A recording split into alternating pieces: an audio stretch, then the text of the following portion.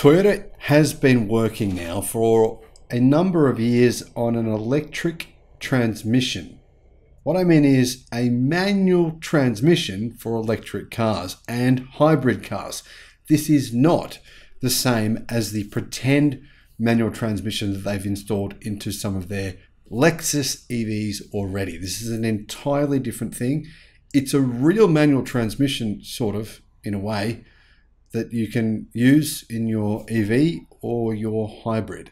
What do you think about this? I'm actually very, very intrigued. Hello, my friends. Welcome to the channel. I'm the Electric Viking. Great to see you. Thank you for tuning in. My name's Sam Evans. Just want to say a big welcome to all the new subscribers to the channel and welcome back to everyone else. Now, Toyota is working on this manual transmission. There's a report saying exactly what the details are. It's kind of complex, but I'll share with you, I'll break it down and make it as simple as possible.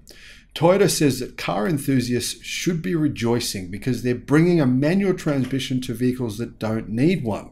Did I just say that? Yeah, well, that's what's happening. Hybrid vehicles are here to stay, according to Toyota.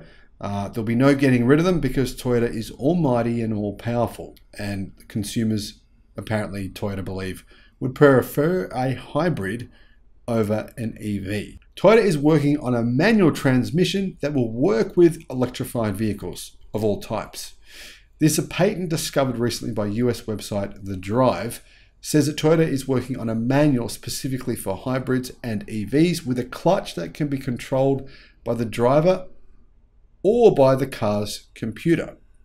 The patent, which was submitted in August 2021, has only recently been revealed, and it shows the engine delivers or cuts power to the rear wheels using a clutch, potentially allowing the electric motor to drive the wheels, reducing the level of input required by the petrol engine, or if there's no petrol engine at all, then it would work a bit differently.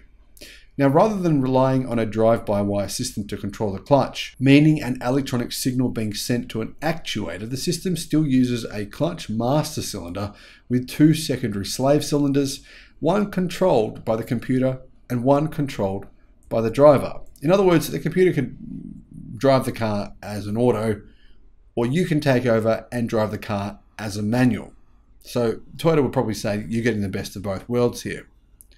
It's believed this would allow the driver to engage the clutch at any point, regardless of whether the car's computer has already done so. In other words, you got a fake clutch, like a pretend clutch, but a real manual override. It's basically like having an automatic transmission like we have today. Say you got a ZF 8-speed automatic in your car and you can move the transmission across and, shift gears yourself. It's that kind of thing, really. So it's not really a full manual. It's sort of like a half manual with a pretend clutch to make it feel like it's a real manual. Curiously, Toyota appears to have used a silhouette of the Supra Coupe of the 1990s on its patent sketches to illustrate the approximate location of each component in the car, says drive.com.au. However, while there is likely to be a use case for a manual transmission in sports cars, according to the mainstream media, I don't think there will be personally at all, but anyhow, you never know. It's possible the system could eventually make its way into hybrid commercial vehicles like the Hilux, Ute, HiAce van, and possibly Toyota's SUVs as well, a segment where manual transmissions, they say, are still in high demand, particularly in overseas markets. Now, the problem with this idea is that the reason manual transmissions are in high demand in overseas markets, and I've often wondered this because I've spent a lot of time in Southeast Asia. I've lived in Taiwan, obviously living in Thailand now. We've been in Indonesia quite a lot. And the reason that I'm curious is because I've seen a lot of cars there, in particular Toyotas, with manual transmissions. So I've often asked taxi drivers or people that I've met, why did you purchase a car with a manual transmission? And they often look at me like with a puzzled face, like, I don't understand the question you're asking. It's obvious what the answer is. The answer is cost. Manual transmissions are cheaper. It's cheaper to buy one. That's the key reason. They don't tend to buy them because they want a manual transmission because it feels fun and sporty. They buy it because it's cheaper. Now, if Toyota adds this complicated quasi-manual transmission with a fake clutch to your car, it's not going to make it cheaper. It's just adding a component. It's adding parts to a car that the car doesn't actually need for it to work.